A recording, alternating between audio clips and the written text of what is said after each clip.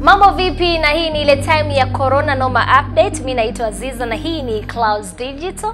Kufuatia matukio tofauti ambayo yanaendelea kwenye kipindi hiki ambacho dunia inaendelea kutikisika kutokana na mlipuko huu wa maradhi ya corona ama coronavirus, tuangazie nchini India ambako kumekuwa kuna vurugu za hapa na pale na matukio tofauti ambayo yamekuwa na trend kwenye mitandao ya kijamii yakihusisha wananchi wa huko India. Na moja kati ya tukio lilochukua nafasi kubwa ni polisi wa nchini India kuwapiga raia viboko, ambapo akiwalazimisha warudi na kukaa ndani kwa sababu ya janga hili. Lakini pia tukio hili limepelekea waziri mkuu wa nchi hiyo ya India Narendra Modi kutamka na kuwaomba radhi wananchi hao kutokana na tukio hilo ambalo liliwakuta la kucharazwa bakora na maaskari hawa huko India.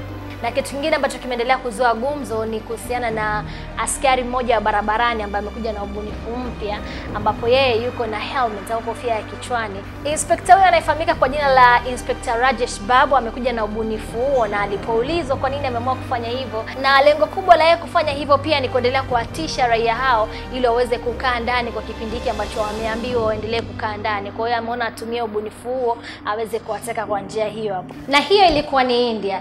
Lakini pia kuna mataifa ya Afrika ambayo yamepatikana na janga hili la corona, ambao mpaka sasa wamechukua tahadhari kwa kuamua kufunga mipaka yao na vile vile kuwaruhusu ama kuwaambia raia wake wasitoke nje. Moja kati ya nchi hiyo ni nchi ya Rwanda, ambapo Rwanda mpaka sasa hivi pamoja na kwamba wamewazuia wananchi wake wasitoke nje, lakini mpaka jana wamethibitisha kuongezeka kwa idadi ya kesi 10 ambazo hizi zinaongezeka na kuifanya Rwanda kuwa na jumla ya kesi za corona au za wagonjwa wa corona kesi 70. Hiyo ni kutoka Rwanda. Lakini vile vile Rwanda wametangaza ya kwamba watakuwa wanapelekea chakula watu ambao wako ndani ambao hawaruhusiwi kutoka nje. Kwa hiyo wakiwa nyumbani pale watakuwa wanapeleka chakula. Hii yote ni kuangalia jinsi gani wataweza kupambana na janga hili la coronavirus.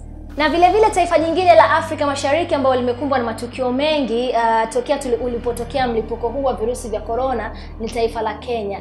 Kenya lilitangazwa ya kwamba kuna watu wamepata maambukizi kwenye taifa la Kenya, na maambukizi kwenye taifa lao yalionekana kwenda kwa kasi sana siku hadi siku, jambo lililopelekea serikali ya taifa hilo kutangaza watu kutotoka nje kabisa.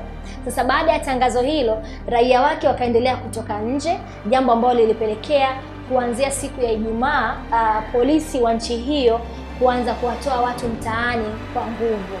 Unaona? Na hali hii ilisababisha baadhi ya watu kupigwa na kuumizwa, na wengine walilalamika kumwagiwa maji ya gesi.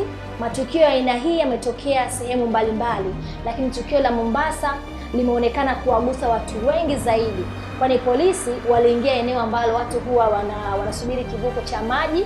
Walipofika walianza kuwachapa na kuwamwagia maji ya gesi yanayosababisha macho kuwasha. Umeona? Haya ndio yanayoendelea huko kwa wenzetu kutokana na janga hili la corona.